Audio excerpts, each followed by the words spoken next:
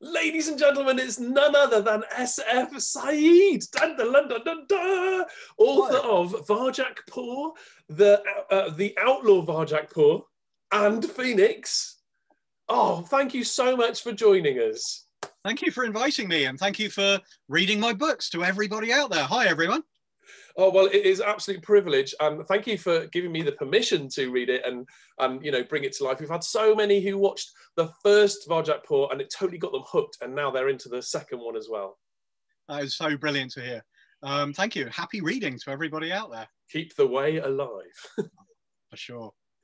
So, wow, it looks like a really interesting place where you are. Are you in a library? I wish. This is my study at home, where I'm currently writing my new book that I'll tell you about a bit later if you want to know. Yes, yeah, I used to write in my local public library. I love libraries. I think they're brilliant, amazing places. But of course, with lockdown, you know, I couldn't do that anymore. So I'm very lucky. I have this space at home where all my books live, and so this is where I've been working. This is my study. So these are some of my books. There are more that you can't see underneath the table and upstairs, and every room in the house is just a bit like this. So. Wow, that is incredible. Well, I think obviously that is where you're getting your inspiration from, and it must be such a good place to work. Well, you know what? I think every reader can be a writer, because every writer is a reader. Every single writer I've ever met, we all live in places like this. We all read a lot. So if you love reading, that is amazing. Read as much as you can. And if you are interested in writing, I think just try and write the sort of stories you'd want to read yourselves. That's the best advice I could ever give anybody. But what would you like to know? What would you like to talk about? Right, okay, so I've got some questions for you about Varjak Poor book specifically, and I really want to know, do you have cats yourself, or did you have to study cats to find out about their movements or their habits or anything like that? So yes, I have had a couple of cats in my life who have inspired the story of Varjak Poor. There is one of them whose name was Varjak Poor. This cat was just a little kitten when we first met him, only a few weeks old, so small he could sit in the palm of your hand. No way. Yeah, very innocent little cat, never been outside in his whole life. The first time he went outside, he goes up to our garden wall, 100 times bigger than he is. Before we can stop him, he's coiled up like a spring and exploded and run all the way up the wall till he's sitting on the top. I recognise that. I recognise that. Yeah, absolutely. I want to know what happens next, so I had to sit down and write the story myself. So yeah, Varjak Poor was absolutely inspired by my own cat, and I think that's something anybody could do. You know, if you have a pet, you could write a story about them. If you would like to have a pet, you could write a story about the pet you would like to have. You know, write about what you love, what you yourself are interested in and inspired by. So I loved my cat. I thought his adventures were better than telly. So, you know, I used to really enjoy writing this story for my own entertainment. And then it became a book. Well, the book is better than telly, let me tell you that. And also, the places that are in the book, I mean, some people have asked me, is it London or is it New York or is it some kind of big city or, you know, Mesopotamia? Is that in any way linked to you or your history or where you've traveled? Yeah, so interesting. Well, the first thing to say is that I wanted to tell Varjak's story entirely from Varjak's point of view. So we never ever leave the point of view of this kitten who really knows very, very little about the world. And I'm not sure cats necessarily think of cities as having names like London or New York. I think it's just the city. It's this huge, almost incomprehensible thing. So that's why I didn't specify any places in the book. Also, I would like every reader, wherever they are in the world, to be able to imagine it wherever they want it to be. So if you're in London, it can be London. If you're in New York, it can be New York. If you're in Southampton, it could be Southampton. You know, wherever you want it to be, that's where it is. Having said that, if you want to know what I think, which I don't know why you would, because I'm only one other person who's read the book. Once a book is finished, I think it belongs to readers, and it's for them to really say what they imagine in their minds, not for me. But if you want to know what I think, yes, I am a Londoner. I live in London. I've lived in London for as long as I can remember. So many of the places in the book I imagine as London settings. So there's the pigeon hunting scene, for example. I was gonna say, yeah, because when I first read that, I was thinking, well, I recognised the lions on the Trafalgar pillars. Square. Yeah, that's right. Yeah. In my mind, that's Trafalgar Square, but I would like that to be anywhere. As for Mesopotamia, Mesopotamia is a whole other story. Mesopotamia is a real place.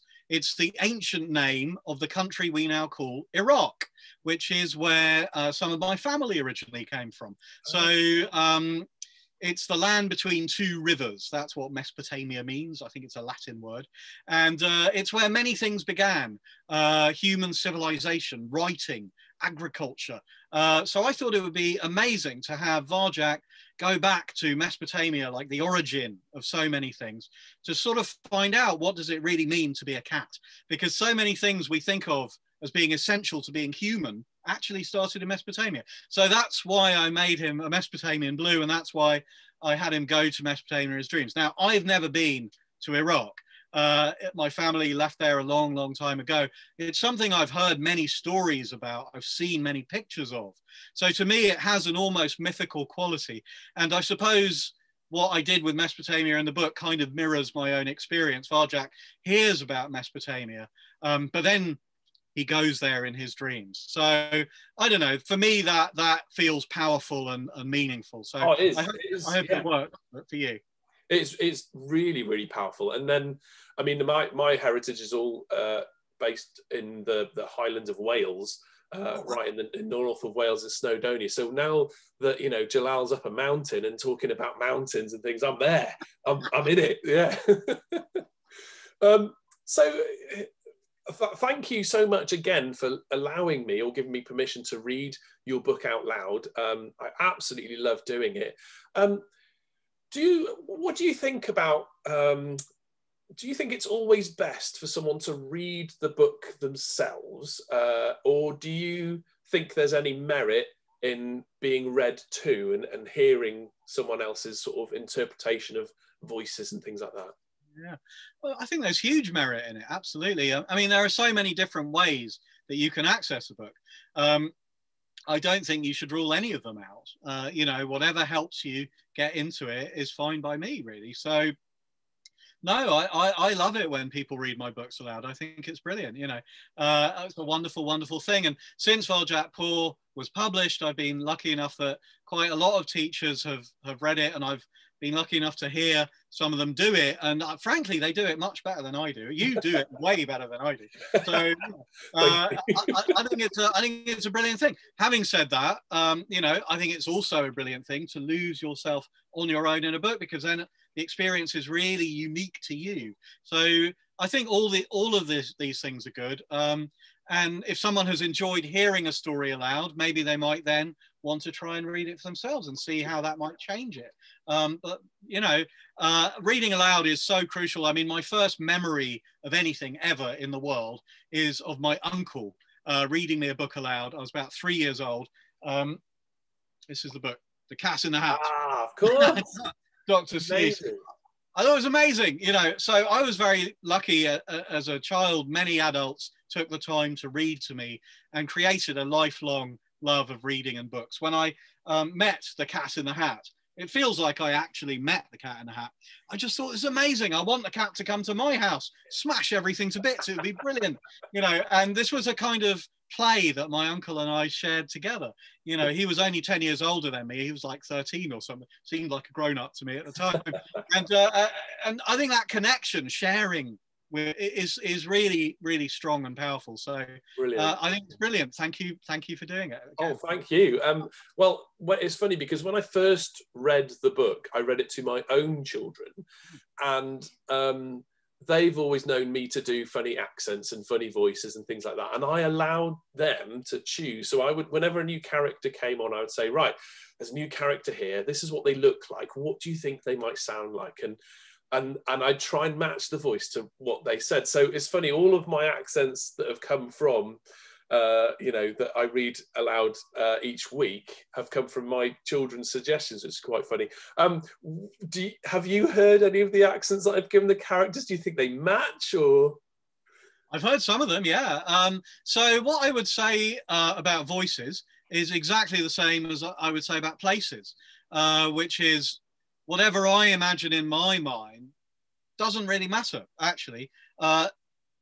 In a sense, a writer is just creating something for somebody else to bring to life. Whether you do that in your own head or you do it by reading it aloud, somebody else is always making a book come to life. And unless they do that, it's nothing, is it? It's just ink and paper. So yeah, I think everyone is free to imagine whatever voices they want. You know, so for example, even though you might find this really surprising, given the names, I never imagined Omar and Ozzy as Australian. Oh, right. No, never. But I suddenly, Ozzy, of course. So I love your voices for Omar and Ozzy. I think they're epic, you know. But they're absolutely not what I imagined. But what I imagined doesn't matter. That's the point. It's even the same with the illustrations. You know, I think Dave McKean, absolute genius, my favorite artist in the whole world, draws the best cats I have ever seen, the best dreams as well. Yeah. None of that is like I imagine it. It's better though. That's the thing. Dave draws the stuff better than it is in my mind. And I honestly believe teachers such as yourself bring it to life better than it sounds in my mind. But if I can have the words on the page that let you guys do that, then I've done my job, I think. Brilliant. Oh yeah, absolutely. And thank you for recognising that it was Australian, because I usually do quite a bad job of those ones. But no, I know it's fantastic. I can really. I totally agree with you about Dave McKean's illustrations, though, because I mean, one of the big things, because when I teach this in school, we do a lot on the artwork, and we copy the artwork, we do stuff in the style of the artwork, and you can end up with some tremendous, and it really does tap into the children's imagination. So I totally, you know, I'm really chuffed that you got Dave on board for that. It's brilliant. I mean, I couldn't believe it. You know, he was one of my heroes. I sort of read the comics he was doing in the 1990s as a fan. And when my publisher, the brilliant David Fickling, said, okay, you've now finished the 17th draft of Varjak, Paul, very good. Who do you think draws cats well? And I was like, oh, Dave McKean is the best, you know, but he won't want to do my book, you know, I'm nobody. But he said, no, we will send it to him. And the worst that can happen is he says no. So he sent it to Dave. Dave read it with his daughter, who was at school at the time, and with their cat, who by complete coincidence was a silver blue cat with amber eyes. Wow. Anyway, apparently they all liked it. So he got in touch and said, yes, I would love to draw some cats for you. So I just gave him the words. And it, you know, it came back looking like that. You know, this whole idea that in the real world, the illustrations would be one style, but then in the dreams, suddenly they would be everywhere. They would be behind and throughout. This was all, and then back in the real world, the text and the picture separate. That was entirely Dave. I can take no credit at all for that. Genius. So, you know, we just gave him the words and it came back looking like, more like that is genius. That really, brings the fear into you, doesn't it? With it getting closer. And then there you are. That's you. Yeah. Tiny kitten underneath it. I mean, that's amazing. So, you know, I'm very, very, very lucky to work with somebody as brilliant as that. Amazing. Well, that leads me on nicely to ask you probably the big question, the one question that everyone wants to know. Is there ever going to be a Varjak Paw movie or cartoon? We've been working on trying to make that happen since the book was published. Okay.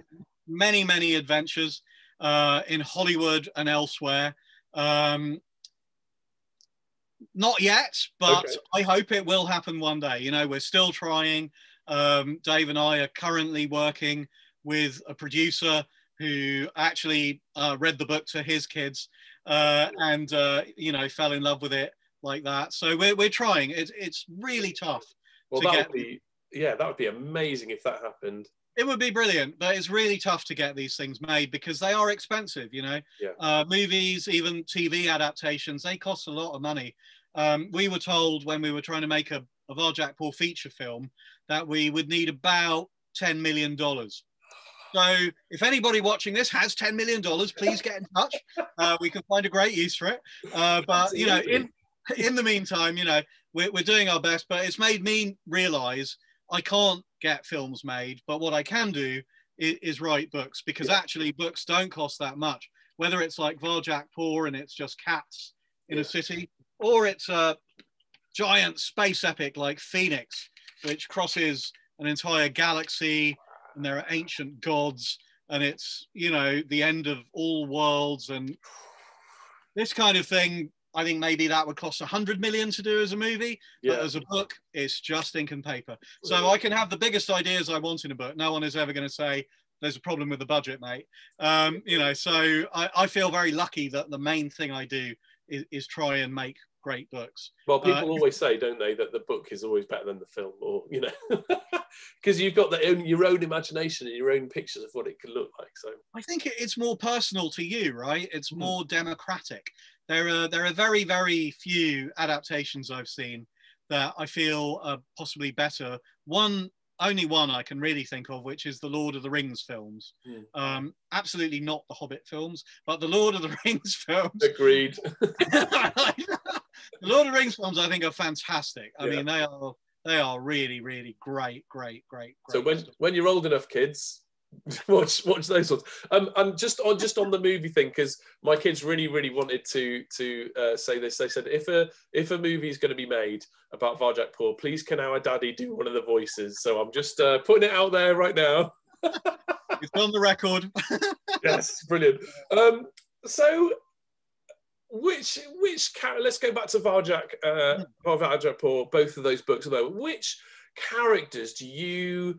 Would you say you are most like in the book? Does anyone sort of have any of your personality or your traits that sort of come out in that at all, do you think? It's interesting. I mean, I think the truth is, for a writer, all the characters probably reflect something in you. Even the evil ones, maybe even especially the evil ones. So I find that really hard to answer, but I would ask you the same question. What do you feel? Are there any characters who you feel particularly connected to? Oh, that's a good one. I would have to go with probably Elder Poor, because I love passing on knowledge and information to the younger ones, and also Elder Poor only knew 3 of the secret ways, and my memory is terrible as well, so I'd probably only end up knowing that much too. That's fantastic. Oh, brilliant. And I've got to ask you this: I mean, I've definitely got a favourite moment in let's talk about the first book, because we don't want to ruin the surprise for the Outlaw, because we haven't finished reading that yet. So in the first book, Varjak Poor, what's your favourite moment in there? Because when I've read it to children and to classes, there are definitely moments where people are out of their seats, they're cheering, or they're just sat there sobbing or clapping. You know, what's a standout moment for you? Well, I'm kind of imagining or guessing what the sort of moments are that you're talking about, and they definitely mean a lot to me as well. But I don't want to spoiler it for people who've not read them yet. Sure. There's a less sort of big moment maybe that means an awful lot to me, and that is what happens with these 2 black cats. There's a fight at the end with the 2 black cats. I remember. Now, these 2 black cats are probably my favourite thing in the whole of Varjak Poor, because they did not exist until I think something like the 15th draft. Really? Certainly, the final year of writing, and they are there in chapter 1. And people who've read the book sometimes don't believe I could have written it without the 2 black cats, because they kind of get the thing going. Yeah. But I think writing is mysterious. Sometimes you only know the beginning when you know everything else that's going to follow it. And so those 2 black cats really appeared very, very late in the process. And then when I kind of realized what was going to happen to them in the end, I think that's my favorite thing in the book. Maybe because it reminds me that writing is mysterious and it can take a long, long time. And sometimes you might want to give up. You know, there were times, you know, I worked on this book for 5 years of my life. That is a long time to spend on one story. And there were times I thought, Cats, never going to happen. I should just give up. But the Black Cats remind me, if you persevere, you might find something great that just pulls it all together, as I feel they do. So with each book that I've written since, there's always been something that comes along very, very late. And I think, this is like the two Black Cats. It's my reward for hanging in there and persevering, keeping going. So I think whatever you want to do, always persevere, hang in there, don't give up, keep trying to get better. You will get there in the end. And the two Black Cats kind of remind me of that in my own writing. Well, yeah, they are definitely an integral part of that scene at the end, and you feel that it's ridiculous that, you know, that they're never going to be overpowered, they're never going to be overcome, and then, you know, there's that secret. So yeah, that's absolutely brilliant. 5 years, I mean, for all of us, it is well worth it, and we're really glad that you didn't give up and you spent that time on the book. Oh, that is really nice to hear. I mean, the bad news is Phoenix took me 7 years. So even worse. But I thought nothing would ever be that bad again. But the new book that I've been working on, which is called Tyger, but with a Y, Tyger, inspired by William Blake, an amazing poet who wrote a poem called The Tyger, and also writers like Philip Pullman, Mallory Blackman, some of my favorite writers. I've been working on Tyger now for 8 years. Wow. So I seem to be getting slower and slower each time. But I think I'm getting more ambitious too. I think each book is a little bit bigger. I mean, I wouldn't change anything in Varjak, but actually I think The Outlaw is a better written book. I really do. I've reread them both quite recently, and I think it's better. And Phoenix is a much bigger, you can just see how much more ambitious. Varjak is a kitten in the back streets and alleys of one city. Phoenix is an entire galaxy. This book contains stars, supernovas, black holes, ancient gods. You know, it's the biggest stuff I can imagine. And Tyger, even bigger than that. Wow. Tyger. So yes, you know, it's the ambition gets bigger, so the books take longer. That's the problem. Do you write books simultaneously, or do you have to be done with one book before you can start writing the next? That's a fantastic question. Different writers work differently. Personally, I like to be done with one book before starting on the next, but Tyger has actually blindsided me. So I started out 8 years ago writing a book called Tyger. After 2.5 years, I thought, this is book 2 in a sequence of books. I had to put aside 2.5 years of work and write book 1. So always in the back of my mind, as I've been working on book 1, is book 2 that I want to come back to when book 1 is finished. So I am kind of writing 2 books at the same time now. Sure. I wouldn't choose to do that, and I wouldn't recommend it either. But, you know, normally I like to do one thing at a time. I'm very sort of single track focus kind of writer, but everybody is different, and there are people who like to have loads of different projects. There are no rules in writing. Whatever works for you, whatever helps you do your best work is correct. That is the only rule that there is. And do you think there will be another in the Varjak Poor series? Oh yes, very much so. I'm totally planning to write a 3rd book about Varjak one day. However, that day will not be very, very soon. And here is the reason. So in the first book, Varjak is a kitten, very, very young character, learning the secret martial art from some very old cats like yourself, the elder Paul, and Jalal, of course. Okay, in the second book, Varjak has really grown up. He's an adult cat now, and his problems out there in the world are very adult kinds of problems, I think.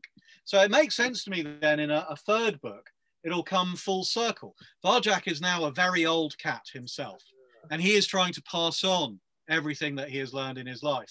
So he's maybe as old as the elder Paul or Jalal, and he's trying to teach perhaps some kittens everything that he knows about the way. That's kind of my idea for what happens in the 3rd book. The only thing is, although I have been very young, I am currently an adult, I haven't yet been old. I am getting there much quicker than I ever thought possible, but I don't quite feel old enough yet to really write a book about an old character. And I don't think maybe you should until you know what it's really like. So I'm keeping notes. I absolutely am planning to do it one day. So please be patient. If you love Varjak and you would like a 3rd one, it will happen one day. In the meantime, if you want more, you should totally write yourself a Varjak story. Why not? I would be honored. I think that'd be amazing. You know, some of the first stories I ever wrote were inspired by my favorite movies and TV and comics and books, you know, and you're totally allowed to do that as far as I'm concerned. If you want to write, for example, a story about one of the other characters in Varjak from their point of view, you could do that. If you want to write a story about something before Varjak, maybe Jalal when he was younger, or maybe after the end of the Outlaw Varjak, what happens to Jess as she grows up. You can totally do that. As I say, I would be honored and thrilled. If you want to read more of any of my books, write them yourselves. I think that would be amazing. Fantastic. What a challenge. That's really good. I might even take you up on that and do a bit of a short story at some point. Brilliant. And you know, it might be that by the time Varjak 3 comes out, that our listeners now, they might be teachers and reading them to their classes. They might be parents reading them to their kids. Wow, imagine that. That's incredible. And thank you so much for sharing with us about your new project, Tiger, as well. So you've been working on it a long time. Do you have a sort of a rough end date for that, when it's going to come out, or no, not yet? The only thing I know is that it takes as long as it takes to make a book as good as you possibly can. And that is my ambition with every book. I want it to be the very, very best it can possibly be, however long that might take, however tough that might get. So, you know, and my editor believes that even more strongly than I do. You know, he's a fantastic editor. He's edited some of my own favorite writers. And his rule really is you got to keep going, because once a book is published, you can't change it. That is it. So you never want to look at a book and think, oh no, I wish I'd done something different there. The great thing, although I complain a lot about how long it takes me to write each book, is that when I look at my books now, I genuinely don't see anything that I would change. Brilliant. They are as good as I could make them. I went as far as I possibly could. And that is a really nice thing to feel about your work, that, okay, that was hard. That is the hardest thing I've ever done in my life, but it really is the very best I can make them. I would love to write hundreds of books, because I have hundreds of ideas.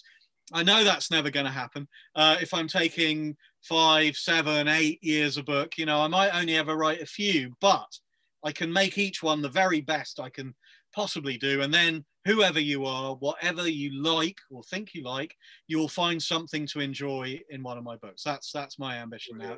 It's quality rather than quantity. Well, we do. We really enjoy your books, and you know, we can tell that the effort that you've put into them. I mean, I would go as far as to say, as the Varjak books are my favourite books of all time. I don't know, I can completely say that hand on heart. And when I read them, I don't know if you can see in the videos, sometimes I've got tears in my eyes, my voice chokes up, I just get so passionate. And I tell you what it is for me, it's the friendship. It's the way they stick together as friends. You know, Holly, Tam, Varjak, they've been through it, and you feel that you've been through it all with them. And so when they say something like, let's do this together, or no one gets left behind, so it totally chokes me up, and I'm like, this is real life, you know. Well, thank you. When I hear things like that, it makes all the hard work worthwhile. So anyone who's enjoyed one of my books, you know, that makes the work worthwhile. You know, that's why we do it. That's the whole point. Absolutely. No, that's amazing. Thank you. And so before we go, again, a massive thank you for A, writing the books, and B, allowing us to share them, and C, for coming and talking to us as well. So all these fantastic kids who are listening, they're, you know, and all the shout outs that I'm doing, it's absolutely lovely to have you here. So one last tip then, because we're in lockdown at the moment. We're not sure how long it's going to go on for. We've obviously been through one already.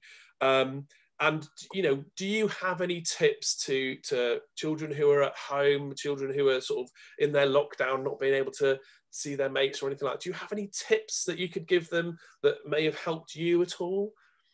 Well, you know what? I remember during the first lockdown, it was really, really difficult and stressful. But I remember there was one day I just picked up a book by a writer I really love, and I just started reading it, and almost immediately I forgot coronavirus, I forgot lockdown, I forgot everything. I was just in the world of this book, and it was brilliant. And just the pleasure that you can get from reading a story you love, or really doing anything that you love, you know. It is so powerful and it's transformative, you know. So I think if you're having a hard time, you know, it's really, really important to do things for you, things that aren't necessarily about working hard or, you know, doing what other people want you to do, stuff you really want to do. So whatever you love, you know, do that. I have to admit, I read as many comics as I read novels. So in lockdown 2, I've really been reading a lot of comics, and I love it. It's brilliant.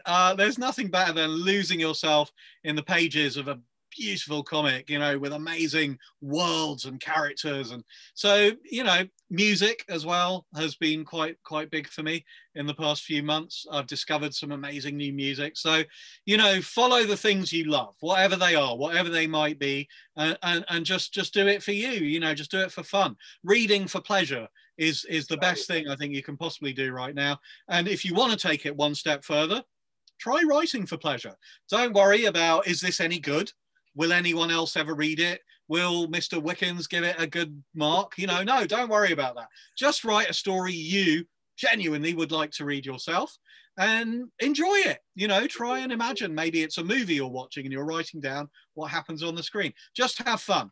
And I think that can be incredibly powerful, and can really, really help at times like this, but actually at all times, you know. Doing the things you love, I think that's really, really important thing to do. So so thank you for all your fantastic questions, and as I say, for reading the book aloud. I should say, of course, that the permissions ultimately really are the publishers to give more than the writers. My publishers have been sort of very generous, like I think all publishers at the moment, and have just given permission to everybody.